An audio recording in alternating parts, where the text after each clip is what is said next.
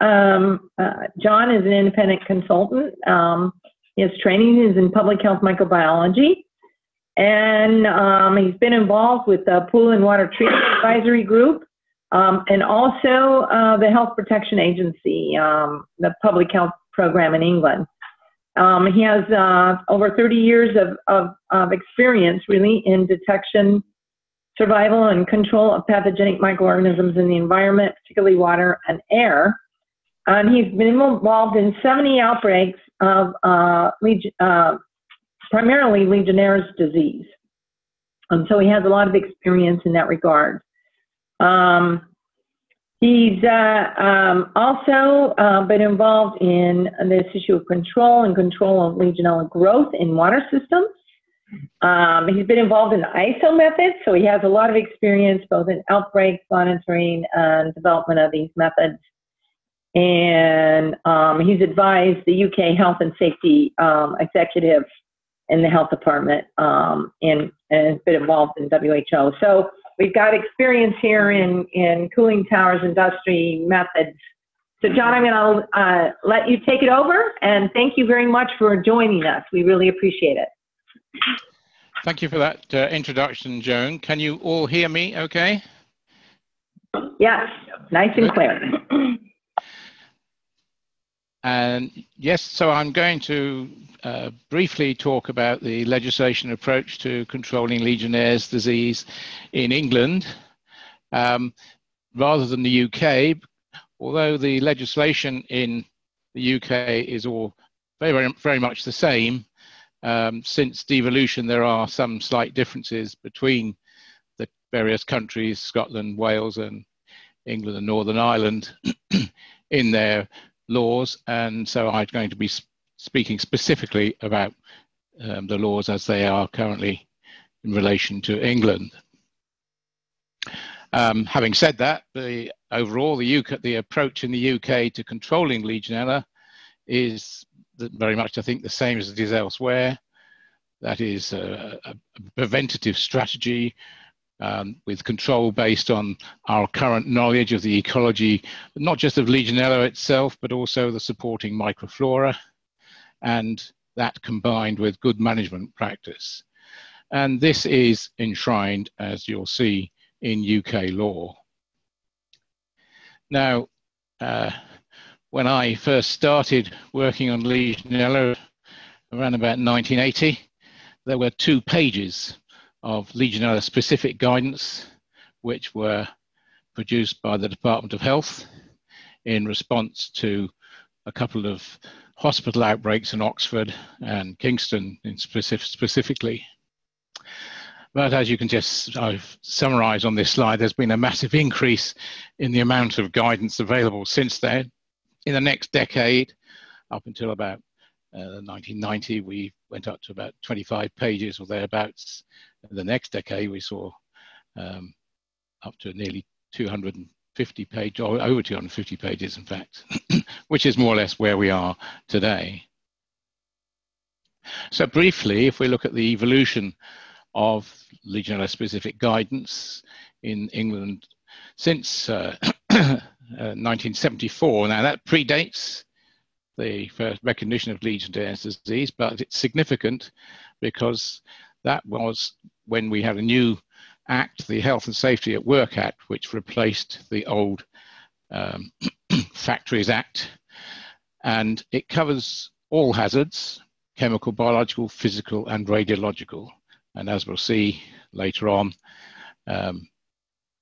virtually everything to do with Legionnaire's disease, or the laws associated with the regulations, come under that act.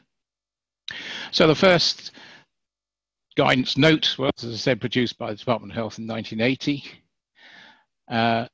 But as with many other countries, we had our wake-up call in Britain as a result of the very large outbreak of Legionnaire's disease at Stafford General Hospital in 1985, which was very exciting for those of us doing the investigation. Led to a public inquiry, and that's quite an experience, giving evidence to a public inquiry.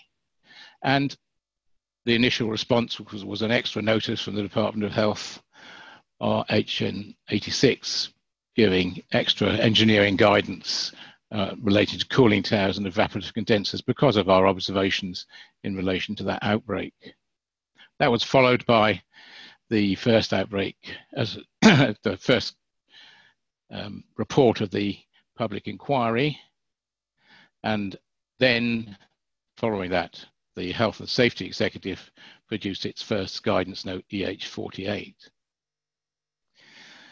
Now, over the next few years, there was concern that people were not interpreting the existing laws and regulations appropriately in relation to the control of Legionella. And so in 1991, the Health and Safety Commission, which was then the governing body over the HSE, but it's now all incorporated into the HSE, they produced the approved code of practice on the prevention of Legionellosis. So that's the first specific Legionella document with any real legal status.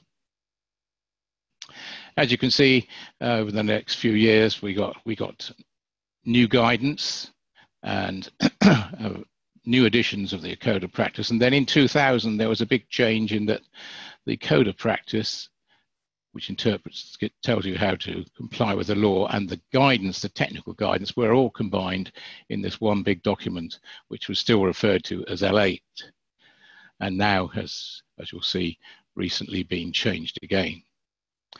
And then in 2006, we had the HSE and HPA publication on the management of spa pools, or hot tubs, and it's commonly known as jacuzzis to many of us. So in the UK, as in many other countries, there's layers of legislation and guidance. There's an Act of Parliament, which is the law and must be followed.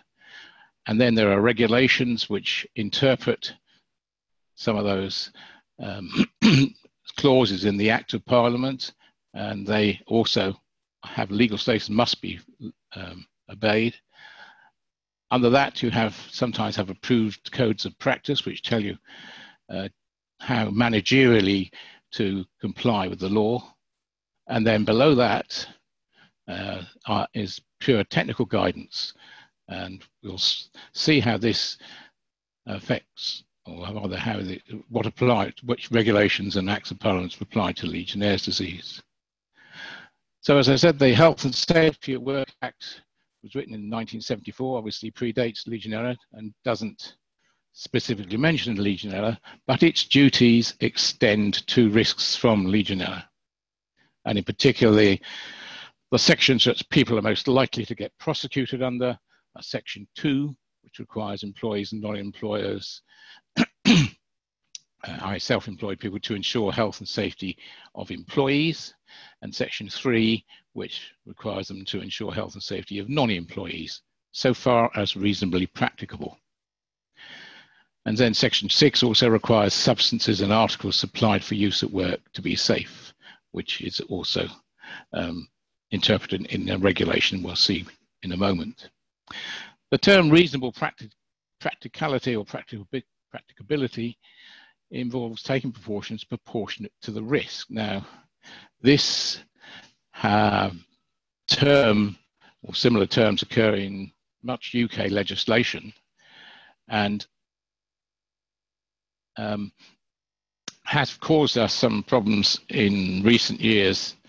The European Community took the UK to task in the European Court, saying that this was a let-out from the health and safety legislation, which the Europeans had then published a directive on healthy safety, which very much follows our Health and Safety at Work Act, in fact. But they thought that that clause meant that people wouldn't necessarily apply appropriate precautions. I'm glad to say that the UK actually won their case in the European Court, and the law has remained the same, and the terminology has remained the same. So the degree of risk in a particular job or workplace needs to be balanced against the time, trouble, etc., taking measures to avoid that risk. This is not a let-out clause, but if there's the risk is insignificant and the cost is disproportionately large, then you don't need to take steps. But in the case of Legionnaire's disease, for example, the risks from cooling towers are significant and they can be deadly. And therefore, the courts take the position that costly preventative measures are justified.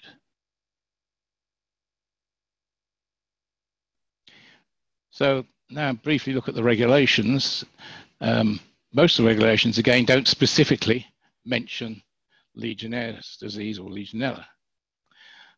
But the Control of Substances Health, Hazardous to Health regulations covers all chemicals, radiologicals, and biological substances. So Legionella and other infectious organisms come under this general regulation. And the next couple of regulations you'll see have certain things in common. All right, there's a requirement to protect your employees and non-employees. We've already seen that in the Health and Safety at Work Act, but a risk assessment is required. Where a risk is identified, if possible, that should be replaced by substituting something which has no risk. For example, you could replace a cooling tower, a wet cooling tower, with a dry system. But if that's not possible or not practical, then exposure must be controlled in some way by using control measures, and there must be appropriate systems of maintenance and examination of the equipment and the test equipment and the control measures, such as automatic dosing equipment and so on. Adequate provision of information, instruction and training for employees, and health surveillance may also be incorporated where appropriate. There's the Management of Health and Safety at Work regulations, again, that don't specifically mention Legionella, but they're quite important from the point of view of management. And again, you'll see the second bullet point mentions risk assessment, and the risk assessment must be written.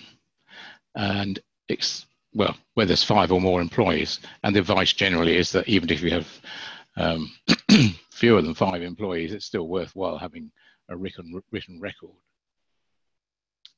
There should be effective planning, organisation, control, monitoring, and review, particularly review, and there should be good communication and so on. You can, if you don't have the appropriate competent help within your organisation or knowledge, employ external competent help. That doesn't mean that the duty holder is divested of all of their responsibilities. They still need to be able to ensure that the people they employ are competent and doing their job properly. So they need some level of education themselves to do that. And there should be cooperation where there's more than one duty holder. Legionnaire's disease may be, if it's contracted in the workplace, such as somebody working on cooling towers or hot and cold water systems and spa pools, may be reportable as under the Reporting of Injuries, Disease and Dangerous Occurrences regulations as a workplace accident. But Legionnaire's disease is also reportable, of course, at least since 2010, under the health protection notification regulations to the appropriate health authorities. Now we come to the first and only set of regulations which specifically mentions Legionella, and that is the notification of cooling towers and evaporator condensers regulations, which were introduced in 1992 in response to pressure from environmental health departments, local government departments, and public health individuals like myself involved in outbreak investigations. We often spent a lot of time looking for cooling towers and thought that if a register existed, it would save an enormous amount of time right at the beginning of an outbreak investigation, when it's very critical to examine the potential sources as rapidly as possible. Excuse me. So the local authority holds the register, and they need to be informed when their towers are going to be constructed, when they're put in operation, and also when they're taken out of operation. Now, in our experience, particularly in the last decade or so, compliance with this regulation is really quite good. Way over 90% of towers are usually registered when we do an investigation. The biggest failure in compliance is usually with people failing to report when towers have been taken out of service, which can be an inconvenience. But generally, it has certainly assisted us in outbreak investigations.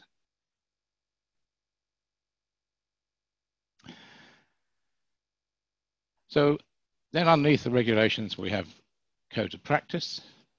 We have a specific one for Legionella, as we'll see in a moment, and technical guidance, of which we have quite a quantity.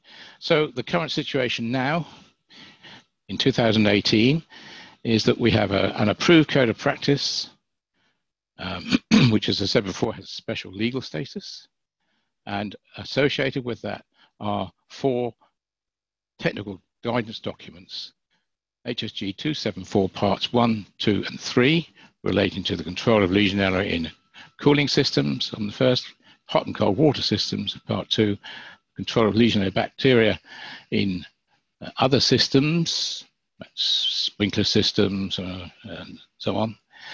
And in 2017, the HSE guidance, HSG 282, the control of Legionella bacteria and other infectious agents. This is the first one that specifically mentions other infectious agents in spa pool systems.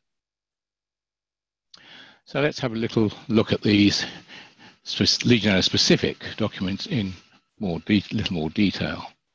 So the code of practice provides advice to the managers on complying with the Health and Safety at Work Act and the COSH regulations and the regulations under that act. You can use alternative methods to those set out in the code of practice and also in the technical guidance in order to comply with the law, but if you do so, you must be able to show that they are effective. The code of practice has a special legal status. If you don't follow it, you must show that the law has been complied with in some other way, and in reality, most people do comply with it. It applies to all plant and systems containing water that's likely to exceed 20 degrees Celsius, where there is a means of creating and transmitting water droplets or generating an aerosol, which is likely to be inhaled, and thereby causing reasonable foreseeable risk of exposure to Legionella bacteria. So it includes cooling towers, evaporative condensers, hot and cold water services, humidifiers, air washers, tunnel washers in industry, spa pools, agricultural misting systems, and so on. It emphasizes systems that are normally closed and operational, therefore not considered to be a risk, can still present a risk when opened for maintenance. And it applies to all types of premises: shops, offices, factories, hospitals, industrial plant, agricultural establishments, entertainment facilities, etc. The only real exclusion are privately owned and occupied residences. So if you own your own house, then you don't have to comply with the law. But if it's a rented property, the landlord has to comply with the law.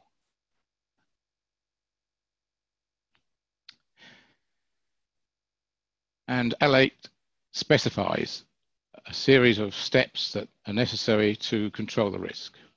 There has to be somebody appointed who's managerially responsible. There has to be a risk assessment process to identify and assess the source of the risk, and this needs to be written, as we've seen, if there's more than 5 employees. If you can't eliminate the risk by substitution, then there has to be a written scheme for preventing and controlling the risk, and that has to include up-to-date schematic diagrams to enable people to rapidly identify key parts of systems. There needs to be consultation with employers on the risks and control measures, and most important of all, there needs to be a good management system with good lines of communication and monitoring of all the appropriate precautions. Everything needs to be recorded, and the records of the monitoring tests, whatever they might be, measuring temperature, biocide concentrations, pH, and so on, must be kept for at least 5 years.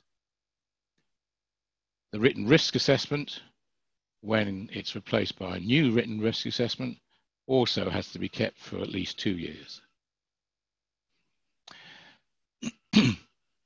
And everything should be auditable, and you should be able to follow an audit trail by documents being appropriately signed. So the risk assessment, it should be a living document. It used to be that we said it had to be reviewed and revised every 2 years. That specification has now gone. Although in practice, if you look at the reasons for reviewing the risk assessment, on large buildings and large industrial premises and so on, it's very likely that a risk assessment will have to be reviewed at least that frequently. So situations when the risk assessment might need reviewing include changes to the water system or how it's used, change in the building use, changes in the building itself, new information that comes to light on the control measures that you use from research, or new control measures that might become available, or new information on the risk if it's shown that a previously perceived risk is no longer a risk, or vice versa. If the monitoring checks carried out show that control measures are no longer working appropriately. If there's changes to key personnel, in particular the responsible person or the management above that, or any key individuals in the management of the control measures. And of course, if there's a case of Legionnaire's disease or other legionellosis associated with the system. In addition to the risk assessment, the management and communication procedures also need to be regularly reviewed to ensure they are kept up to date. There's a requirement that there should be an up-to-date schematic plan identifying key components in the system. Furthermore, training, the importance of training and competence and ongoing training are emphasized, and the new LA has extended the information on the responsibilities of designers, manufacturers, importers, suppliers, and installers, so that systems need to be designed so that they are constructed in a way that will hopefully inhibit the growth of Legionella, and they need to be provided with appropriate up-to-date information and instructions that need to be updated when appropriate as well. And the suppliers of products and services such as water treatment specialists need to ensure that their measures are designed and implemented so that they're effective and safe, and they can show that they're effective. And they need to provide adequate information to the user in those respects as well. Finally, there's a requirement that you should have a written scheme of action in the event of an outbreak, how you're going to go about setting your cooling towers or your water system and so on. Now, in healthcare establishments, there's a slightly different set of regulations and acts of parliament. The ones we've already spoken about are still apply, the Health and Safety of Work Act and all the HSE documents. But in addition to that, in 2008, the Care Quality Commission was created by the Health and Social Care Act, and this body is responsible for managing all healthcare buildings in the NHS, not buildings, so all healthcare organisations like hospitals, GP surgeries, nursing homes, and so on. And underneath that Health and Social Care Act, there are some sets of regulations again. And finally, and specifically, there's the Health and Social Care Act 2008 Code of Practice on the Prevention and Control of Infections and Related Guidance, which is particularly important again in relation to Legionnaire's disease and other potential waterborne pathogens within hospital environments. And then there's also some very, again, detailed health technical guidance called Health Technical Memoranda, and the 0401 is entitled Safe Water in Healthcare Premises, in 3 parts, covering the design, installation and commissioning, operation and management, which includes details of testing for Legionella and other microorganisms, and also part C, which is specific for Pseudomonas aeruginosa in augmented care units.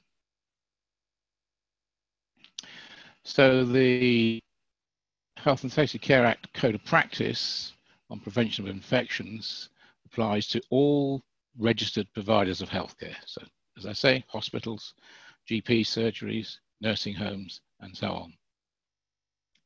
And it includes managing water safety, including Legionella, but also other waterborne pathogens. There's a set of criteria against which the Care Quality Commission judge people, and those who wish to be registered need to ensure they follow those same criteria. So, and by following the code of practice, registered providers will be able to show they meet the requirements of the regulations, and they must continue to do so. Now, the Health Technical Memoranda, the latest version, 2016, it's a development on the previous guidance. It's moving users towards the holistic management of water systems, i.e. the water safety plan approach and water safety groups. Water safety plan approach as originally the terminology originally applied by WHO.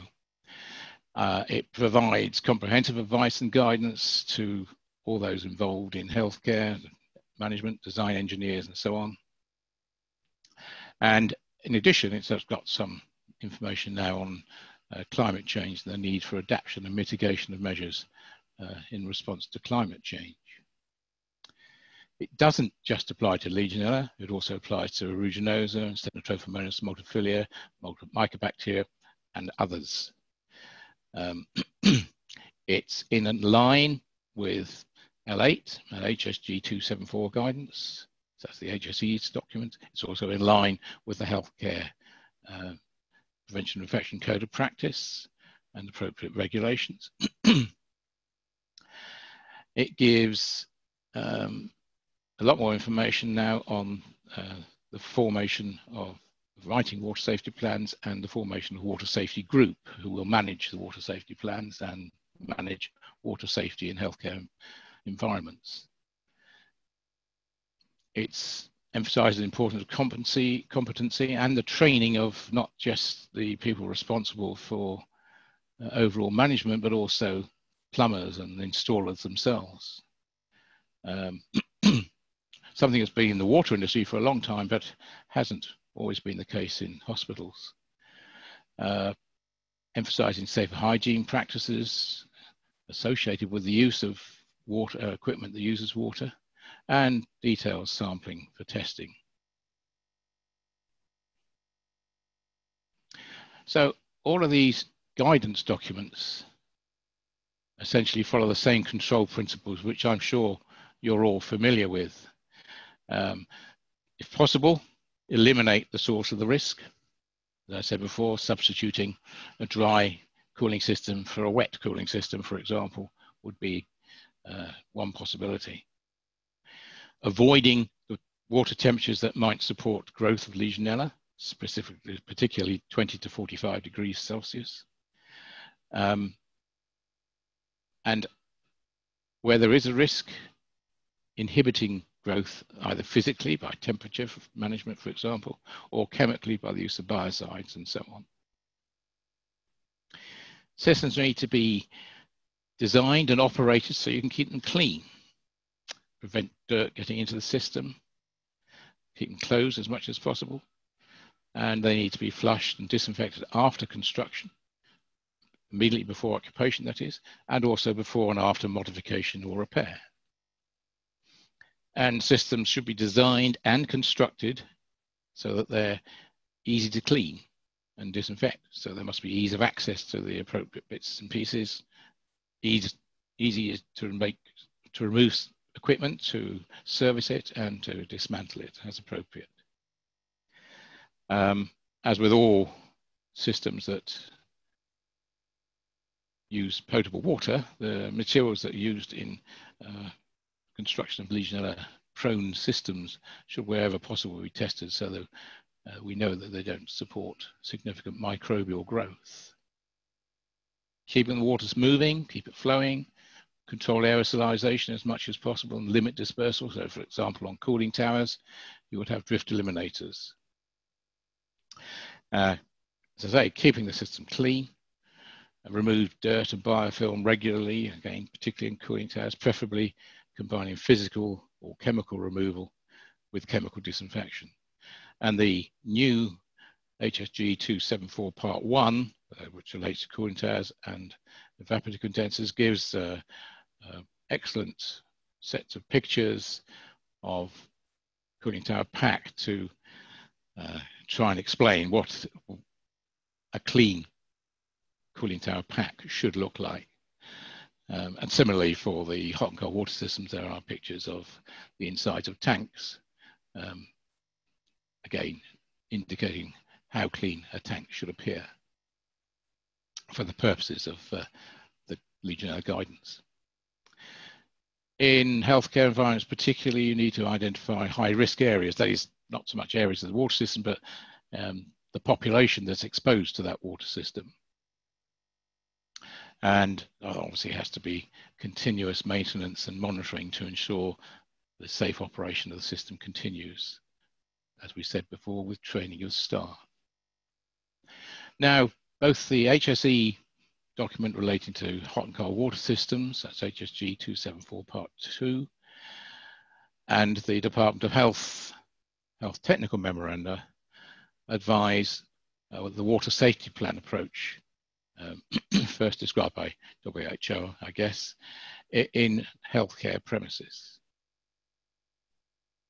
such as WHO describes in the guidelines for safe drinking water.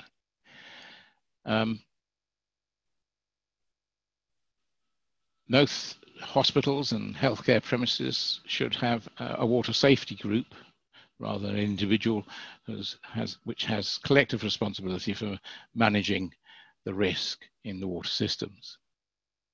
That group will generally include representatives of the infection and prevention control staff, nursing care, engineers, one or more engineers who are familiar with the water systems and cooling systems and so on, a health and safety representative, a member of the executive management team, probably a specialist water advisor, and possibly representatives from specialist users like hydrotherapy or decontamination, dialysis, etc.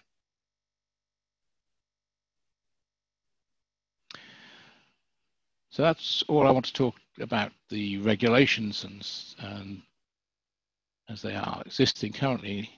And now I want to move on to microbiological monitoring, which is one of the questions we are asked to address. In the UK, in the HSE documents, cooling towers are recommended to be tested quarterly for Legionella, and the target is they should have less than 100 CFU per litre. That's effectively the detection limit for most laboratories when using culture. And also a TVC, or heterotrophic aerobic count, 48 degrees, sorry, 30 degrees Celsius for 48 hours incubation. And that's commonly done by a dip slide, although as a microbiologist, I don't particularly like dip slides. And there, the target is there should be less than 10,000 per mil. Hot and cold water systems, Legionella is not required, but it is recommended if there's any doubt about the efficacy of your control regime. So if you know there's a failure in your temperature or biocide control, then initially you'll be testing weekly, and gradually over time, that frequency of testing will be reduced well, as you gain confidence that the system is under control.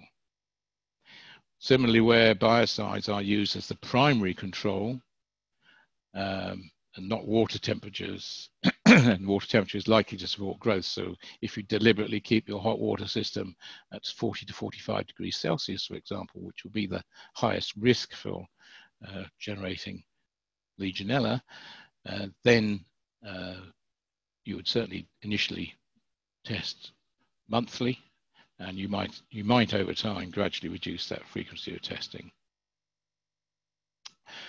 In hospitals, particularly where there are populations at a high risk of infection, then monitoring may well be justified. And obviously, again, if there are cases of legionellosis associated with the premises, then testing will be undertaken.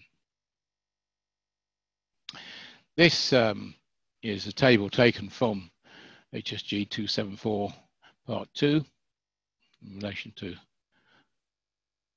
hot and cold water systems, and you can see it just gives you some advice about what action should be taken. I personally don't really like this. I don't think it's specific enough. And what does the minority of samples mean? What does the majority of samples mean? It doesn't tell you how many samples to take or what proportion we're talking about there. And we tried to get that change in the revision of this latest revision, but it's still been left in that sort of vague manner. If you get relatively high numbers, then immediately there should be some action taken. And that also applies to the TVC and cooling towers. If you've got over 1 million per mil, then some action is supposed to be taken straight away. In healthcare establishments, again, in areas where patients are at increased risk, sampling is commonly undertaken. I think, strictly speaking, it's possibly not required by the law, but in practice is generally undertaken, and the Air Quality Commission will take a pretty dim view of establishments that don't do some Legionella testing, and certainly Pseudomonas aeruginosa testing in the appropriate parts of the building. And Part B of the Health Technical Memorandum includes very comprehensive guidance on the interpretation of Legionella sampling results, and including when using pre and post flush samples. It's a very complicated set of figures which I did think about putting up, but I think you wouldn't be able to read them anyway. But these documents are all freely available over the internet if anybody wants to look at them. The guidance for spa pools, slightly easier to illustrate on the slide. pH and chlorine measurements should be made at least twice a day in hot tubs which are used for business. That's, for example, if you rent chalets out, holiday chalets, and each one has a hot tub, then they should be tested at least daily. And depending on the risk assessment and degree of usage, that might be increased to 3 or more times a day. In commercial spa pools or large leisure complexes, these are pools with overflow, deck level overflow, balance tanks, then they should be tested like swimming pools on opening and then every 2 hours throughout the day. Microbiological testing, colony count E. coli and Pseudomonas aeruginosa on a monthly basis, and quarterly Legionella in the same way as cooling towers. So, enforcement. Who are the enforcing agencies? Well, the Health and Safety at Work Act and the associated guidance regulations are enforced by 2 bodies in England, well, in the whole of the UK. That is the Health and Safety Executive Inspectors, and they will enforce in manufacturing establishments, generally, heavy industries, hospitals. And unfortunately, a reflection on the shortage of funds these days, generally there's no preventative inspections undertaken, or very few preventative inspections undertaken these days. It's a complete contrast to when I was a young microbiologist some 30 years ago, the health and safety inspectors regularly went round factories, amongst other things, looking at Legionella precautions. And the other group is the local government environmental health officers, and they are responsible for enforcing the Health and Safety at Work Act in offices, hotels, retail establishments, leisure facilities, and so on. If there are local government-owned premises, then the HSE would be the enforcing body for those.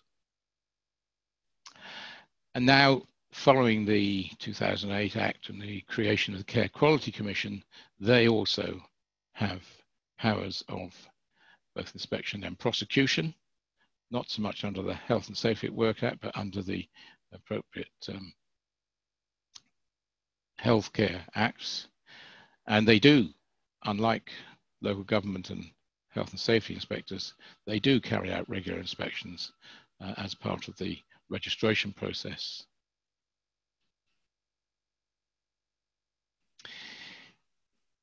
Now, in UK common law is based on precedents, and there's one very well-known case which is very significant to the interpretation of the Health and Safety at Work Act in relation to Legionnaires' disease in particular,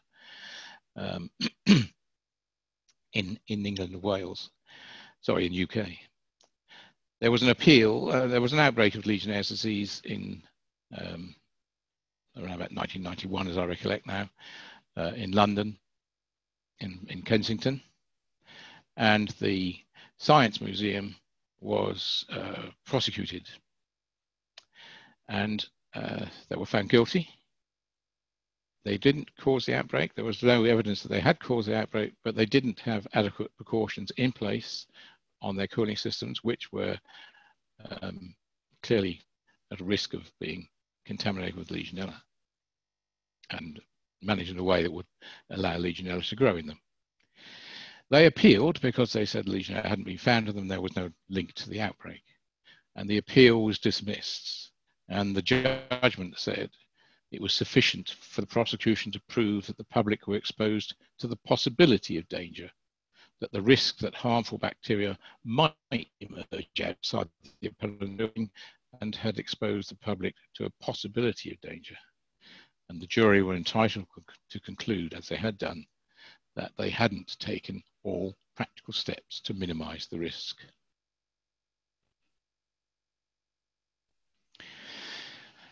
So how effective is this legislation and guidance?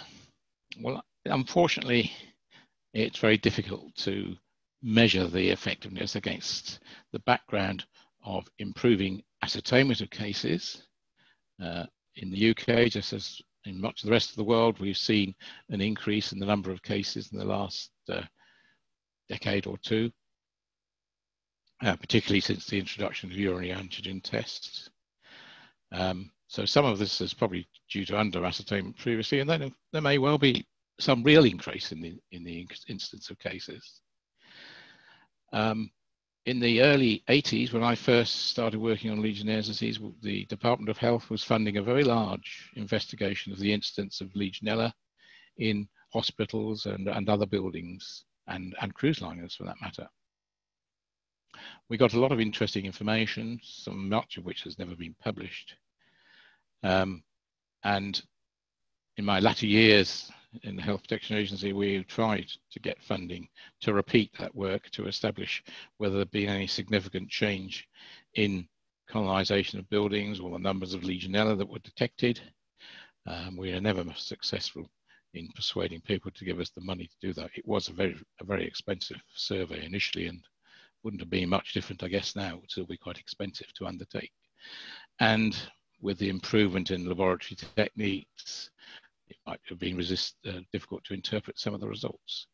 But my personal feeling is that the proportion of buildings that have Legionella in them has probably not changed dramatically, but the actual numbers that are detected will be appreciably lower, and also the frequency of the detection around the building.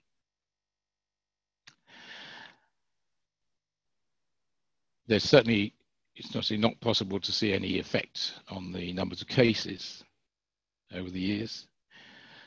No water system, however, that has been shown to be the cause of an outbreak of Legionnaire's disease has failed. Sorry, I started the wrong way around. No water system that's managed and operated following the managerial and technical guidance in L8 and the HHG 274, 282 and the HGMs has ever been implicated or shown to be a source of Legionnaire's disease. If that's saying anything, I'm not sure, but certainly in every outbreak investigation where we've identified a possible source of Legionnaire's disease, or definitely identified it, then there have been significant failings in compliance with the law and the guidance.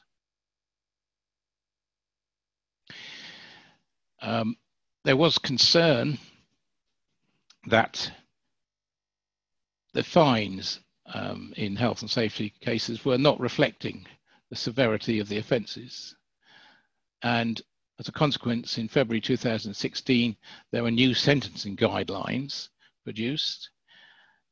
And the principal focus of that was to ensure that fines are sufficiently substantial to have a real economic impact, which will bring home to both management and shareholders the need to comply with health and safety legislation.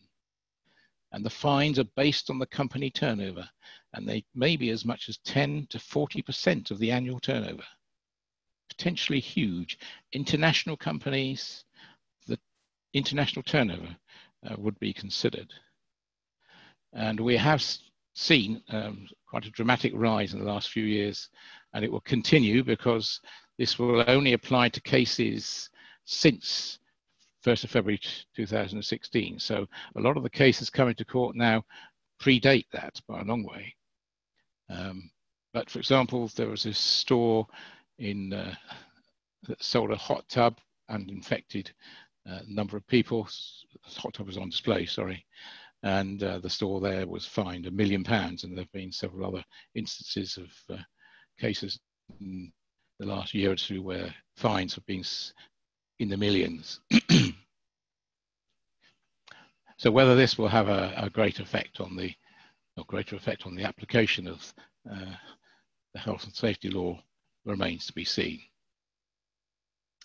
So thank you for listening to me. I hope you've gained some benefit from my discussion, and I'm free now to take any questions.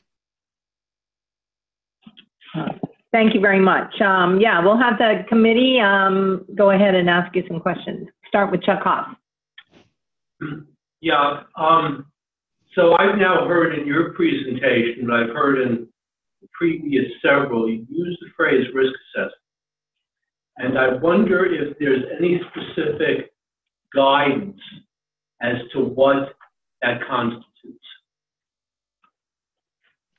What the risk assessment?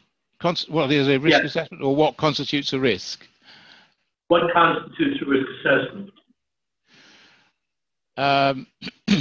Well, it's explained in the HGM in the HSG documents, and there's a British standard for risk assessment, as BS 8580, which also outlines the process and how you go about the process, what you consider. So you consider, as I said before, if the system uses water, what's the temperature of the water? Or what temperature is it likely to get to? Is there stagnation of the water anywhere? Is the water likely to be aerosolized? So in a hot water system, obviously in the cold water system, there's potential for aerosolization at the outlets, showers, taps, and so on. What measures are in place to control the risk, existing measures, whether those are adequate. You'd look at, most of these time these days, we're looking at a risk assessment of a system which has already been risk assessed in the past and has already got control measures in place. So in a hotel or a hospital, for example, you'd look at whether the sampling points for measuring temperature and maybe biocide measurements and possibly Legionella or other microbiological sampling were in the appropriate place, were they representative of the highest risk in that system, and if not, then they should be, and there should be recommendations to change them. So it says, I'm not sure that answers your question, but I say there are certainly there's a documents several pages long explaining the risk assessment process. With the water safety plan in a hospital, now you'd look at where the source of water is, whether it's, so if there's a private water supply as well as the public water supply, that might have implications, whether there's intermediate storage tanks and so on. So John, is it the HTML 401 That's correct. document that has the, okay, thank you. And the HSG document as well. There's a table in the back of the HSG document which lists the things you should be looking at in a risk review or a risk assessment. And I say there's okay, that's the 274, HSG 274. Yes, yeah. Okay, got it.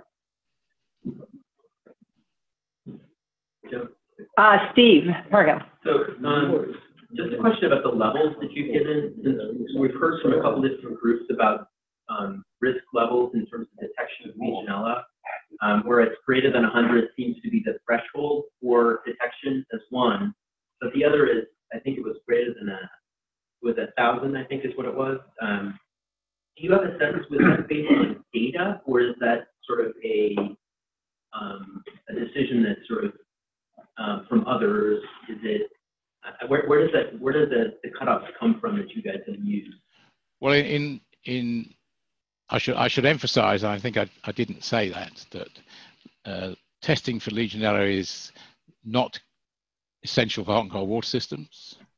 Sure. The essential things are monitoring temperature or biocide levels where they're applied, and in cooling towers it will be monitoring of biocide levels, the pH, TVCs are monitored as well, the general operation of the system, the operation of the biocide dosing. So the microbiological monitoring is only as the final sort of validation.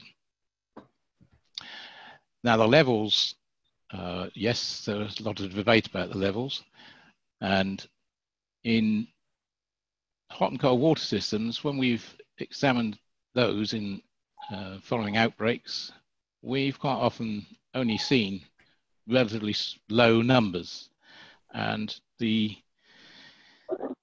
important thing is often not so much the actual numbers, but the frequency with which you get isolation. So in a hospital, you might find that one area, a couple of wards, have a high frequency of positives, and these will be counts of hundreds or maybe thousands, but rarely above 1,000 or 10,000 in hot and cold water systems. So 1,000 was considered to be an alarm bell. That's you wouldn't really want to consistently have those sort of levels in systems, because you know that the numbers can actually go up very abruptly overnight from thousands to tens of thousands or hundreds of thousands. Personally, the highest numbers I've ever seen in a hot and cold water system are in toilet systems in tropical countries, where we've seen hundreds of thousands of Legionella pneumophila per litre. In contrast, in cooling towers, then if you look at the data from outbreak investigations on those few occasions when we've actually got to a cooling tower while it's definitely still been infecting people, then the counts have always been above 10 to the 5, usually almost, with one exception, actually, they're always above 1 million per litre. And so, again, the time to go from 10 to the 4 per litre to 1 million per litre can be relatively short in nature. So we set a maximum level that would require immediate action at a relatively low, what might be considered by some to be a relatively low level. In the European guidelines, we did, when we first wrote the European guidelines, which was very much based on the UK guidelines, we did actually relax the action level for cooling towers. But in the current guidelines, they've been brought in line with the UK. I'm not sure that really answers your question, but I think it's based on experience. There's not lots of published data, apart, I'd say, a few outbreak investigations. Okay, so we're running a little bit short on time, so we'll take a few more questions and then we'll wrap it up. Ruth, then we'll go to Michelle, then we'll go to Nick. Okay, thank you, John. This is about two questions. One, do you have any codes or laws that address the public water supply? Now, the public water supply, I mean, there are drinking water regulations. They do not specify testing for Legionella currently. There are also regulations on the design and construction of hot and cold water systems. They are designed very much to prevent microbial growth and to prevent microbial contamination of systems. So they would, in part, cover Legionella, but they don't specify Legionella. Although they do take Legionella into consideration when you're talking about hot water temperatures.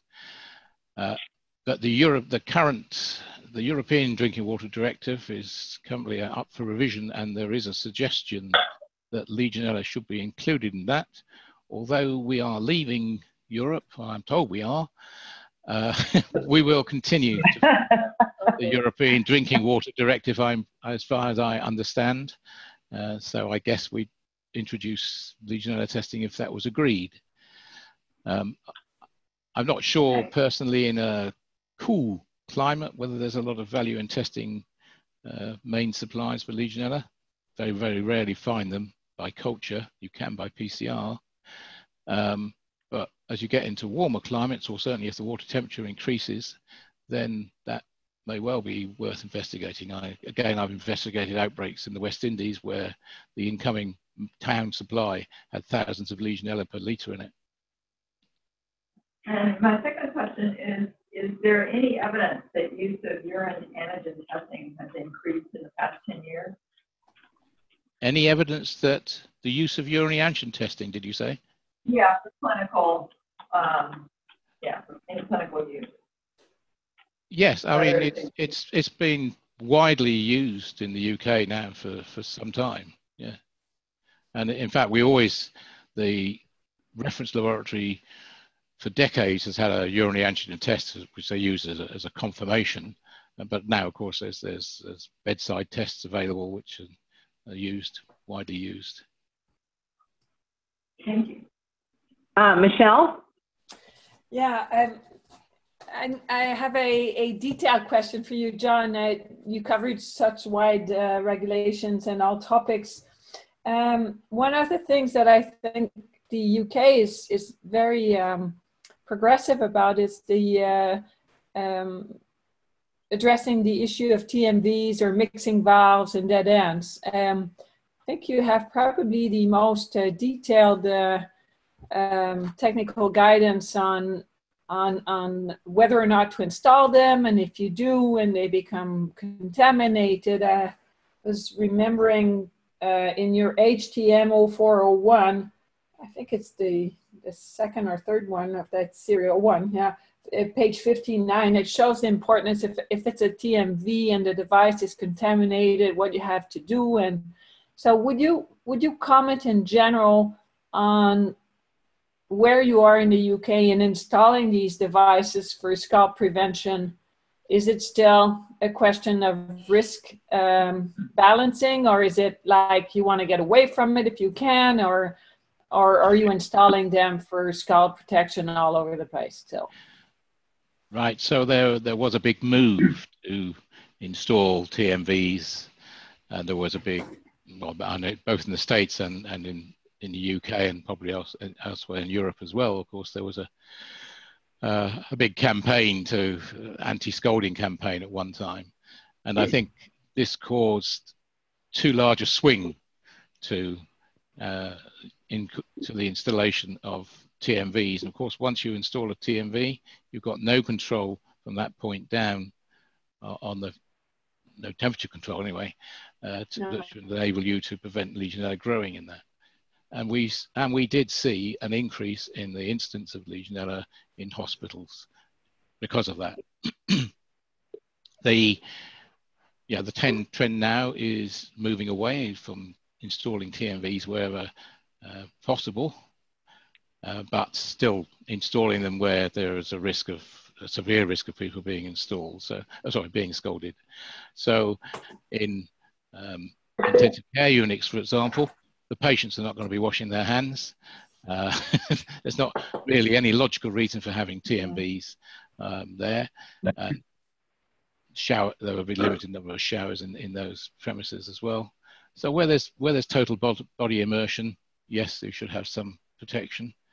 But wherever possible, I would discourage fail-safe TMVs. Thank you, John. Nick? Just to follow up on this, would it be possible? Michelle, we're running out of time, so I think we'll have to follow up via email. Okay, thank you. So, okay. yeah, thank you. Nick? John, in relation to action levels, I was wondering if you've had an update from your 2011 publication on the value of qPCR versus culture. And in that paper, as you know, you focused on artificially contaminated waters. Have you moved on to evaluating that in real scenarios, and what's the uptake for qPCR? Well, we did publish a paper where we looked at naturally contaminated systems, but the HSE has certainly had a group looking at rapid methods. They haven't produced a report yet. That's working in conjunction with Public Health England and the Water Management Society. There hasn't been a big uptake of PCR, to be fair, because of the problems of interpretation. I think people are afraid of using PCR because they know they get lots of positives and then they don't know how to interpret them. I think we could write guidance which would enable people to interpret it properly. If you've got a system which is under control and you're not getting culture positives, but you're still getting significant PCR positives, then you've got a system which is got Legionella feeding into it from somewhere, and you can trace that source by using PCR, but it's not, as I said, that's not widely applied at the moment, and there's no real written guidance that's been accepted at the moment in the UK. Having said that, there are more specific PCRs looking for serogroup 1 specifically, and also looking for those strains which have the particularly pathogenicity markers we're interested in, and they have been used in outbreak investigation with success, but not currently being used for routine monitoring. Thank you. Okay, thank you so much. We're going to follow up probably with some emails on some of the reports that you mentioned and papers. I think we'd be particularly interested in if you have documented data on the increase in Legionella cases after the TMV installations in hospitals, before and after. Cases, it's increased. Yeah, we have a very low incidence of hospital-acquired cases in the UK. We're less than the European average, significantly less. So it's that's certainly, you've got no statistics on the basis of cases because there aren't sufficient cases to get any significant data.